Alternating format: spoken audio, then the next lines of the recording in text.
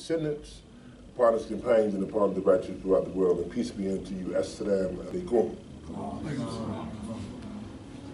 We are forever thankful to Allah. Highly glorified is He for once again allowing us to come together for this wonderful part of the day, wonderful part of Jumu'ah. It's Friday. The Salat is a very special time. In fact, we just talked about what this ideal of Jumu'ah, what it means for our development, what Jumu'ah means for our development. You know, we know one of the attributes of Allah is He's Al-Jami. He's the gatherer. When you think about the gatherer, He's bringing something together. In fact, when you look at all this creation, that's what you find. You find all of these elements and forces that come together. When they come together, they produce something. It's a formula for water. It's a combination of things that come together to produce water. So if Allah is Al-Jami, He's bringing together these minds. He's bringing together the human spirit. He's bringing together all of these possibilities. And the human being is able to experience great diversity. I mean, don't just mean diversity in terms of cultures, but diversity as human beings, because all of us have our uniqueness. When He created us, He created all of us different. As simple as that sounds, it's powerful. So because He created all of us different, because all these other forces in creation have their uniqueness, but when they're combined, when those forces come together, it produces something great.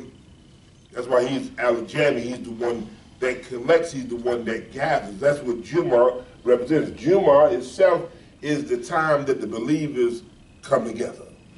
We come together in one spirit. We come together in love. We come together with the spirit to seek forgiveness so we can be better human beings. We come together seeking mercy so we can be better human beings, so we can relieve ourselves of some of the emotional and psychological pain that we carry. He makes it clear. He says to Prophet Muhammad, and inform my servants and tell my servants that I am the forgiving, the merciful. You know how powerful that is, human beings. I'm telling you, Muhammad, to tell my servants that I am. Here's the position. Allah makes it clear His relationship with you. He said, inform them, let them know that I am the forgiving, the merciful. So that you can move in the world with some relief. That Allah is not holding you to your yesterday. See, if Allah didn't forgive us, we'll be burdened with a whole lot of guilt and a whole lot of shame. He says, tell them that I am forgiving. That's heavy right there. So you can know that Allah says in the Quran that there's a certain way that He created a human being. And because there's a certain way He created a human being, He's letting us know that I know you. And I need you to know that in your journey through life and all your challenges, I forgive you. Because without forgiveness, the energy is locked up. All you have to do is think about the relationship you've had with people or people you know who just won't forgive somebody. And how stagnant, how cold the energy is. It just doesn't move. It's no circulation. There's no bonding. I don't really care for you. And they get locked up and get lockstep in that position. So Allah said, I don't want you to operate like that. I don't want you to be afraid of something you did before. He said that the only thing He won't forgive you for if you associate partners with Him. Because he makes it clear who He is in your life. He's the creator. He's the giving. He's the appreciative. He's the merciful. He lets you know who he is. And he let us know that he has the power. He's Al-Kawi. He has the power, the ultimate power. And that we shouldn't give that power to other things or other people. So he said, because you understand that, why would you give your power and submit your will to another force that is dependent upon the ultimate force, who is Allah, highly glorified and saved? So when we come to Jumu'ah with that kind of thinking. That he's bringing this human being together. He's Al-Jami. He's the collector. He's the gatherer. And we're in Jumu'ah. Here's the period of time when the call is given, we break off from what we're doing. We break off from being a lawyer. We break off from being a doctor. We break off from being the man who makes the pizza. We break off from being the scientist. We break off for a greater concern at that moment. And he brings together all these human beings who have the potential to produce something great. I just told you, all those forces in creation, all those different elements, when they're combined, when they come together, they produce something great. There's a formula behind everything. And that formula, those separate entities, once joined together, can produce greatness. Now, if that is the case, what about when the human being sees himself as a unique force in creation? And then he combines his forces with other creatures, other human beings in the creation. Just imagine what he or she can produce when they combine forces with other human beings who understand their unique power in creation, because they have a role to play. You have to realize that all of us are born into a world that needs us. We are born into a world that needs us. And you have to see yourself like that. You have to see yourself as a means of aiding someone.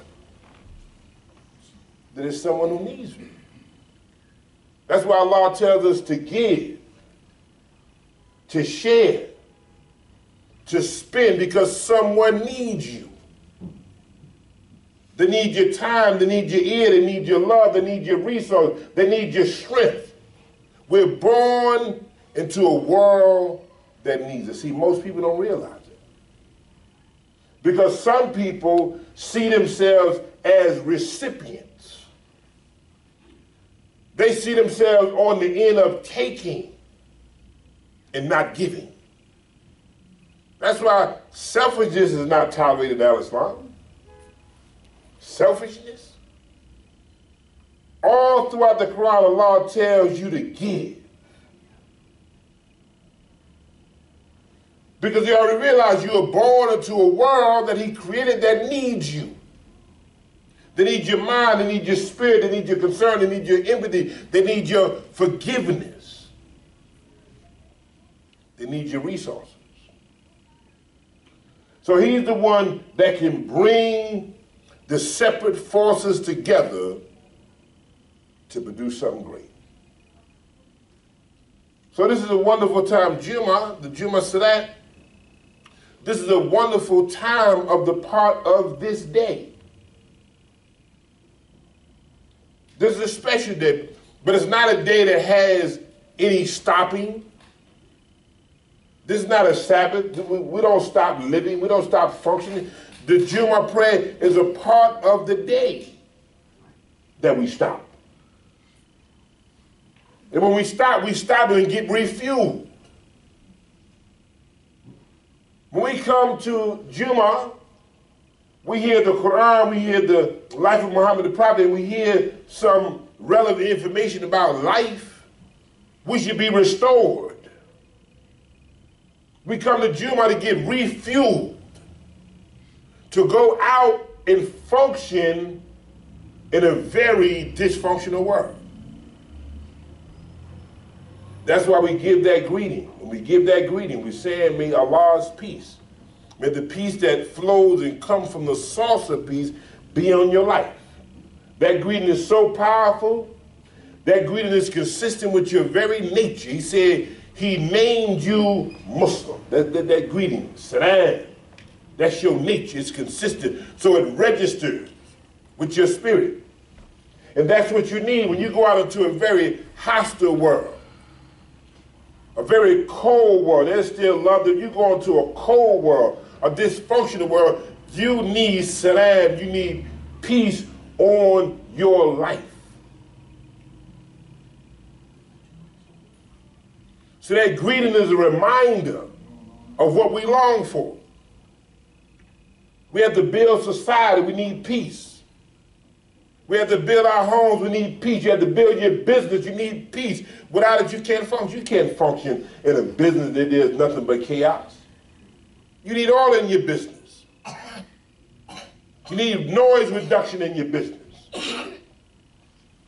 So when we say As-salamu alaykum, we say that may the peace that comes from As-salam, the source of peace, be on your life.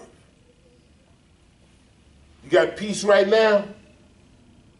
When you leave this musala, you go outside, you don't know what you're going to be faced with. That's why when we see each other, As-salamu alaykum, may Allah's peace be on your life right at this moment. Because you may be troubled right now. And if you understand what's being said, may Allah's peace be in your life. I don't care if you got financial challenges, you have health challenges, whatever you're troubled with, may Allah's peace be on your life. Now when you understand that, that's a powerful greeting. Because you don't know what the human being is going through. You don't know what the human being is experiencing. And if you understand the very nature and power of that greeting, it will do something for your soul. May Allah's peace be on you. I'm communicating a powerful message to you when I say As-salamu alaykum. And then you say back, wa alaykum salam, because you understand that you need Allah's peace on your life. And when we move with that kind of understanding, we can be much more effective, because where there's no peace, there's going to be very little progress. Because that's what the human being needs. He needs peace because it's an attracting force. That's what man really wants, peace. In fact, we talked before, some go to war to establish peace. Not just for the sake of war, but to establish peace. That's why Allah said that if there's any believers, and one is the most aggressive, then all those believers present should go against the oppressor and to the aggressor until he submit.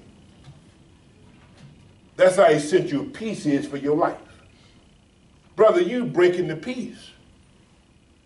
If they're breaking the peace, then all of us who have concern for peace should go against that force. Peace is the major force in society, in the world. Because with peace, salam, it's a discipline. You know, that's what Muslim means. Muslim means not just one who submits to peace, but Muslim means discipline. It means security. And if you submit your will to Allah consciously, that's what you're going to have. You're going to have peace in your life, and you're going to have security. You're not going to be lacking that. If you understand the very nature and purpose of peace, it sets the foundation for you to build your life. So when we say As-salamu alaykum, may the peace that comes from the source of peace be on your life, and you understand what that means, it does something for your soul, because that's your very nature. So we say Allah's al-Jami, He's the one that brings the forces together. As conscious believers, submitting our will to Allah, following the formula that He laid out in the Quran, if we follow that formula, it will lead us to experiencing community life. It's a very, very powerful concept. In fact, Allah tells us about community life. In fact, He tells us that this ummah is one. Verily this ummah of yours is one ummah, and I am your evolver, therefore serve me.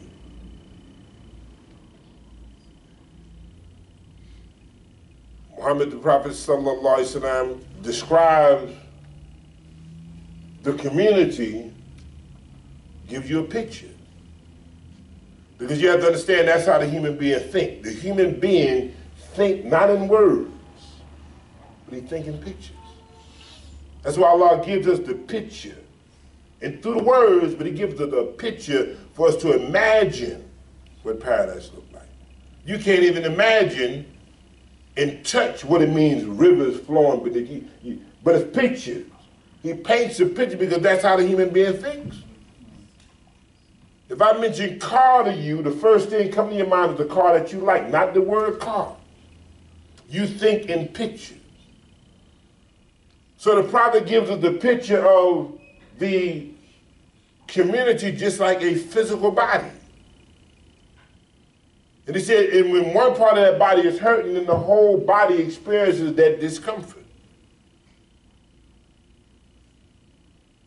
Verily, this ummah of yours is one, and I am your Rabb. We know mother, the very foundation. And it's interesting that Allah said, here's your community is just like a mother.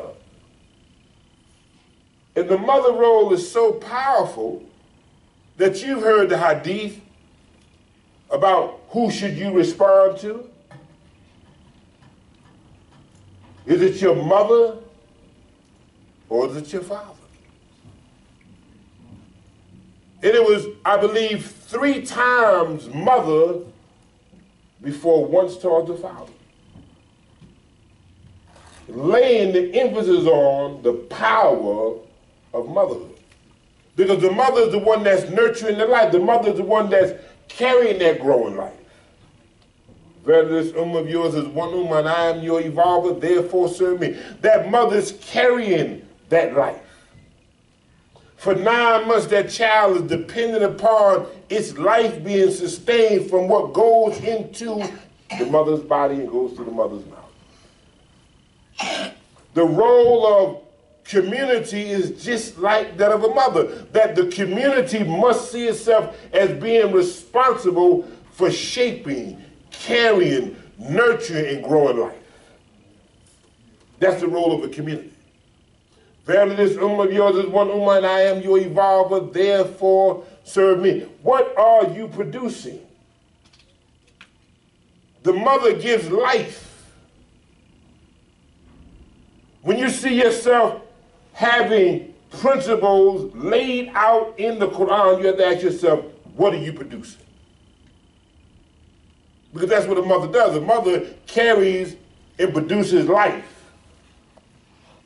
Then she delivers that life so that that life can make a contribution to the world. That's why I said we're born into a world that needs us.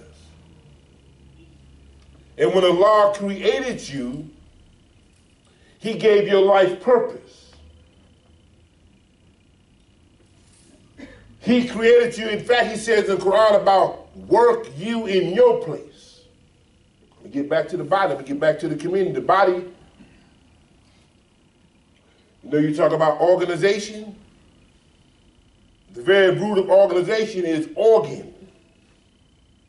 And that's what's in your body, organs. And all those organs have a unique and special role so that this body can function effectively. Liver, kidney, spleen, heart, brain, all these organs allow your body to function effectively if those organs are healthy. So we're striving for a healthy community. And when all those organs are operating they're operating effectively, then they're working in their place. And when you see yourself as a member of a community, just like those organs are members of your body. If one is taken out, there's going to be some kind of discomfort, there's going to be some deficiency. You may still be able to operate to some degree, but you won't get the maximum because that organ is essential to the growth of that body. And when you see yourself as a member of a community, you see yourself just like that, as being essential to the effectiveness of that community or that body. Verily, this ummah of yours is one ummah, and I am your evolver, therefore serve me.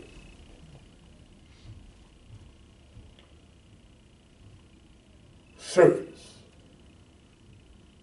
Rabba. We talked before about this ideal of slavery. And how the slave, because the Quran talks about spending your resources for the freeing of the slave. I said you're born into a world that needs you. And most people haven't even come to the awareness that they're slaves. He said, I am, he's positioning himself in your life in a powerful way. He makes it clear, and I am your evolver, not nobody else. He created you, gave you life, gave you power, gave you status in the world, made you his slave, his servant, because if you bow to anything other than Allah, it takes you down. That's why I told you before, Abdullah is the highest position you can take in the world. You can't go no higher than being Abdullah. To worship anything other than Allah is bondage, and it takes you down. When you assume the position of being Abdullah, you worship of Allah, Allah lifts you up. That's why he said, I am your Rabb. I'm the one that's allowing you to graduate. That's Rabb. Rabb is taking you from weakness to strength. Rabb is taking you from darkness into lightness. Rabb is allowing you to come up so you can come to the awareness of understanding the function and design for your life. That's Rabb. You remember I told you what Harriet Tubman said about the slave? She said she freed 1,000 slaves, but could have freed 1,000 more if they only knew they were slaves. They couldn't see that they were slaves. She said, I got 1,000, but the other ones couldn't see themselves being in bondage. They thought that was normal. Allah said, I am your Rabb. Therefore, bond with me. Connect your spirit and connect your will with me, and I will allow you to graduate in the world. That's what I will. But if you allow yourself to follow the way of Shaitan, you go into captivity. Because the mission of Shaitan is to lock you up. Muhammad the Prophet ﷺ said that Shaitan flows through the body like blood. Now, I talked to you about this before. And I said, if you understand blood and what blood does in terms of circulation going through your body, it's so subtle right now. Your heart is pumping blood through your veins and arteries, and you can't even feel it.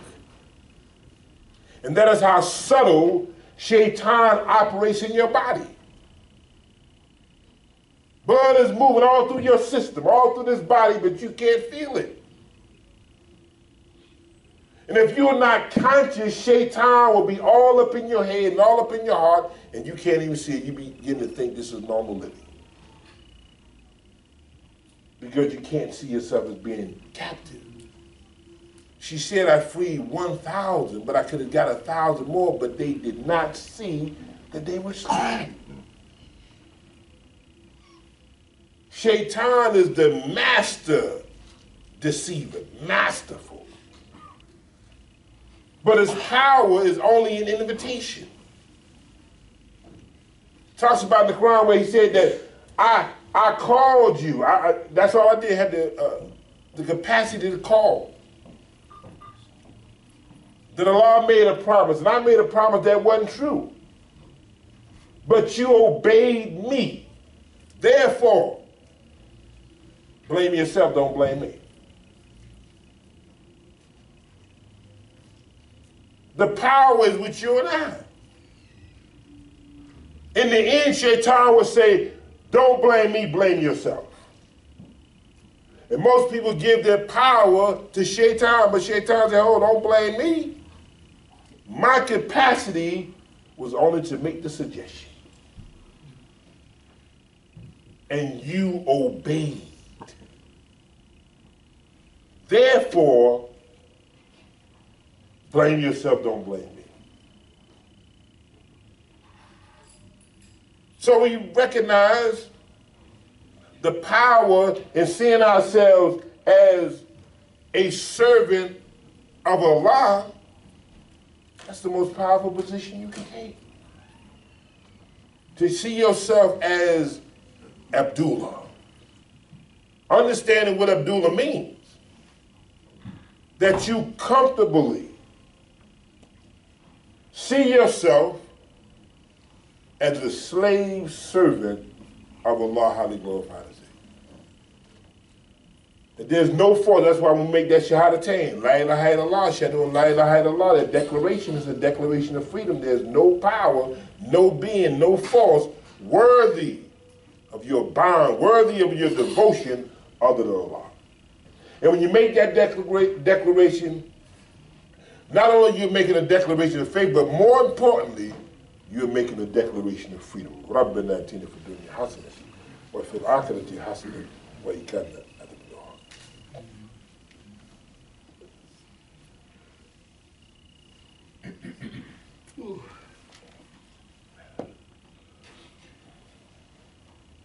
So I mentioned to you about